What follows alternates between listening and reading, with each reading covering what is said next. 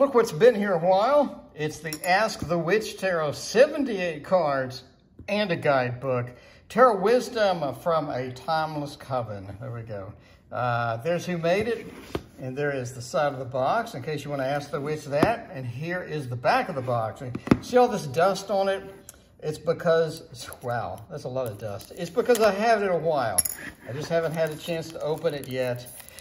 The problem with getting a new deck almost every day is sometimes if you don't get a chance that day, then you get a new deck, a newer deck, and the newer deck is more exciting than the other new deck. Anyway, that's a pretty color. I like that. So here's the Ask the Witch. Ooh, it's nice. It's not hardback, but it is a little stiffer than normal. I said stiff. Ooh, and it's color too. Beautiful book. Wow. Very pretty book. Very nice indeed. How many pages is this thing?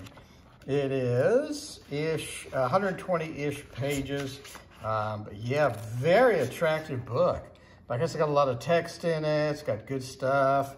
And overall, it's just a really attractive book. But yeah, it's not hardbound, but it is a stiffer softbound. Anyway, it looks so nice. The packaging, ooh, that is nice too. The packaging is really impressing me so far. So yeah, let's break this out. Not wrapped in plastic, but it is on its own. It is in its own little box. So there you go. Wow. There is the back, in case you're wondering what the back looks like. And here is the front. So let's go through these cards and check them out and see what's going on with these things. Ace of Cups. These are way out of order.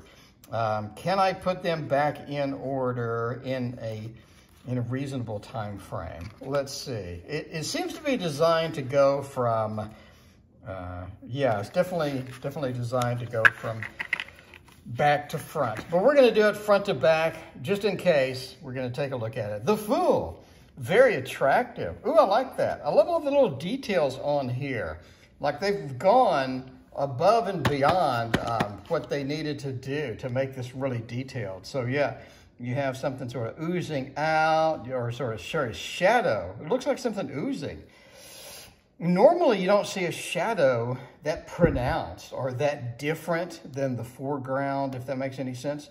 It almost looked like there's something there, you know, something on it. Anyway, card quality is, it's okay. Nothing to brag about, but it's okay. It has a nice, very laminate, very glossy coating, as you can see from the reflections. We have the Magician right there. I love the art style. The border is just enough, but it's not obtrusive. So it's a nice light border, doesn't get in the way. Again, the shadows are very overpronounced. Wow, really overpronounced. We have a creature in the background. We have kind of maybe a temple, what have you, in there. Very cool. We have the High Priestess, which looks really good. So yeah, pretty cool. Kind of muted colors on the High Priestess compared to the others. The Empress over there just crying their eyes out. I'm not sure. It appears to be going into the cauldron or what have you. I'm not sure what's going on. This is definitely one where you need the book to go through. And luckily we have not only a book, but a very fancy book indeed. The Emperor is there. Okay, we got the waves and what have you. That's kind of cool. And then we have the Hierophant. Hierophant with multiple arms. I like it. So playing an instrument, sort of hanging out, chilling out between the two pillars. Okay, cool. The Lovers running around in the Garden of Eden there. Not sure what's going on there. Not sure what's going on there. But, again, we kind of need the book. The Chariot, beautiful colors, really nice. A very good sense of movement. It feels like a reindeer with maybe Santa hanging on to it, but instead of Santa, we have the witches coming around and whatnot. So we have the Strength, very pretty colors here too. It looks like they're cleaning up a bunch of goo. It looks like a goo explosion from Nickelodeon. And the Hermit, okay, that's kind of cool. Very lonely indeed. Interesting. I don't really know what's going on in half of these cards, so definitely something where you're going to need to read the book to sort of get an idea, to get a little history of it, what have you. Wheel of Fortune, I love sort of weaving. It reminds me of Piers Anthony. If you haven't read his, basically the Immortal series or what have you, so you have the person that does time, the like Father Time kind of thing, has does it with threads. So it's kind of interesting. Anyway, Justice card with one fish with the sword and another fish with that. And then we have a mermaid, really weird looking mermaid in between.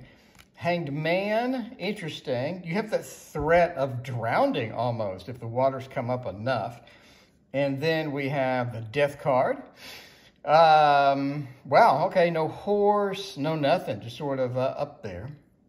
Temperance card, we have the Balancing. What's that red? I'm not sure what that red is. Is that is that something coming out of her skin? Like, what the heck is that? I don't know. So they have the Devil. Very interesting indeed. Pretty cool looking. I love the sort of the wings and what have you. We have the Tower, sort of falling down on the tower, collapsing. And we have more tears, I think. Yeah. Is that tears or a tattoo? It looks like a tattoo instead of tears. So, sort of a lightning tattoos. There we go, cool. The sword is above there, and it looks like they're controlling the lightning, maybe? That's kind of interesting. The Star. I have a lot of people witnessing this. Speaking of Nickelodeon, that looks like the Nickelodeon mascot, kind of. A little bit like the Nickelodeon mascot, I'm not going to lie. So, yeah, the Star. We have the Moon with the howling beasts. We have the Sun with someone sitting inside of the sun. We have Judgment, no E. I guess collecting gifts, it appears. Collecting presents for the little people. The World, and there we go. So now these are out of order, obviously, because they came that way. Ace of Cups, kind of gooey looking water, I guess. The Two of Cups, again, with sort of the bloody tears. That's interesting. I guess we're going to drink the bloody tears. We have a sword sheath with no sword. A lot of interesting symbolism in here. We have the Celebration. Very good sort of connectivity here. It's almost like the hair wraps around like an arm, which is kind of cool. Then we have the Four of Cups. Yeah, pretty traditional. Nothing substantial here other than the hat. We have the Five of Cups, the Lord of Disappointment, Sorrow. We have the Six of Cups, handing the cup over. We do not have the guard with a castle over here. The Seven of Cups. So, yeah, they got the face, you got the dragon, you got the, you're pretty traditional with that.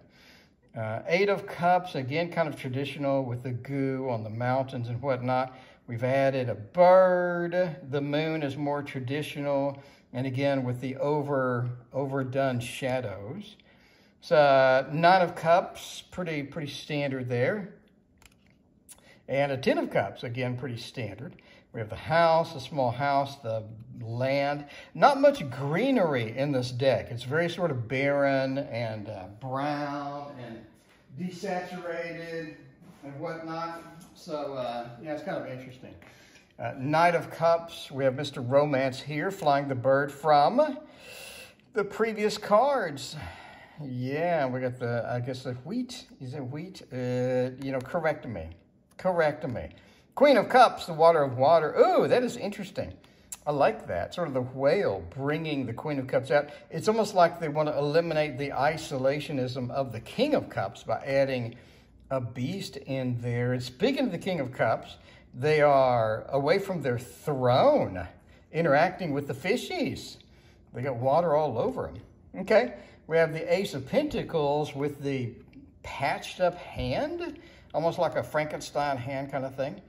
There's a version of Frankenstein movie that was super creepy It had Frankenstein basically falling off this huge cliff and just like getting up at the bottom of it.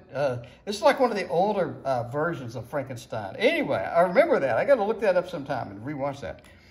3 of Pentacles, we have working on it. We have the specifications from there. The 4, very standard. 5, very standard. You have the double, cane, the double crutch, what have you. Okay. And then we have the 6 of Pentacles, pretty standard.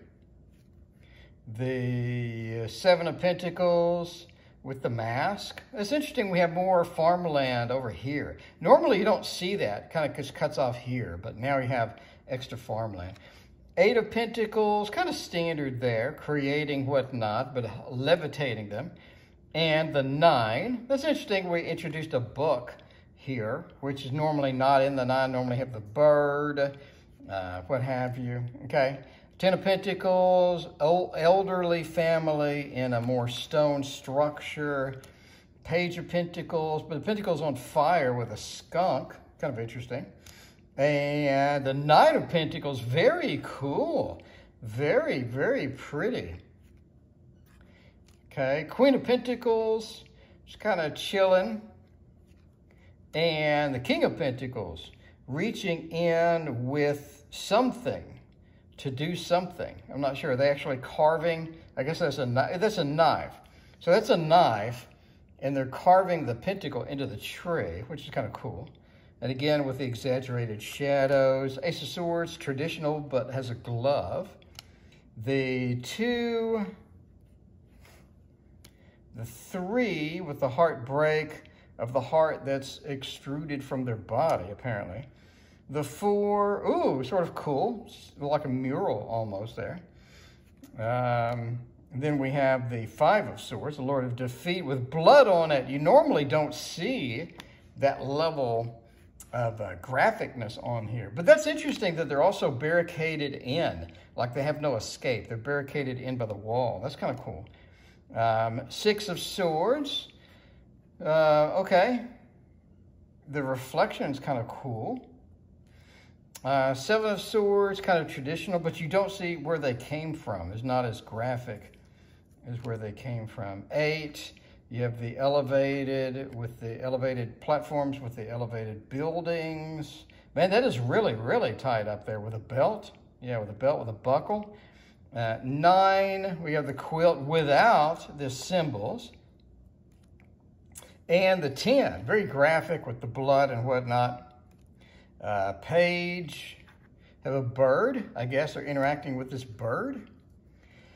And then the Knight, very fast, almost like a Thoth type of thing where we're riding a beast, a bird. Or, well, the Thoth doesn't ride a bird, but you know what I mean. It's sort of through the air kind of rush. Normally you don't sort of have that. Queen of Swords, very cool. Is that blood on her hands from touching the sword? It's like the sword has made her bleed. Okay. We got the King. That's interesting with a cloud behind him, like he's building up momentum for something. The Ace. 2. So levitating the globe instead of holding it. We have the 3 looking out. The 4 with nobody here. That's interesting that we added stairs. There's nobody here though, nobody underneath it. Some decks will add characters inside of the chuppa, but most sort of have it off to the side. But the addition of stairs, that almost implies a temporary situation where we're climbing the stairs or descending the stairs through the 4. Okay, we have the 5, sort of a game, having fun with the combat. The 6 with the celebration. We have the 7, the defense with a bird and a snake. Very expressive too. The 8. Most of the time on the Witch's Tarot, you have a witch riding one of these, but we skipped that apparently. We got the 9. with the, I guess the early cat. We couldn't wait. We couldn't wait. The 10 with the exaggerated shadow, the page with the traditional rabbit, the knight, and the queen. Does the queen have the black cat? Yes, the queen does. All is well in the world where we have the cat and the king. Pretty deck. Very pretty deck. Beautiful packaging. Great book. Like really, really, really good book. So, yeah. So, Baba Yaga standing on the chicken's leg. So, everything is detailed out in here. Has the witch's spells. Has the moon. The 4 of Wands. Let's see if it mentions the stairs. Circle people dancing. No, okay. Being together, a path of life. There you go. So, yeah, beautiful book. Fantastic quality. Great box. Great card quality. A little too laminated for me, but I'm picky on the lamination. Beautiful box. Very nice. You know, magnetic opening. Overall, this is a win. I really, really, really like this deck. Let me know what you think about Ask the Witch Tarot. Thank you for watching. Please hit that like and subscribe, and we'll see you in the next video.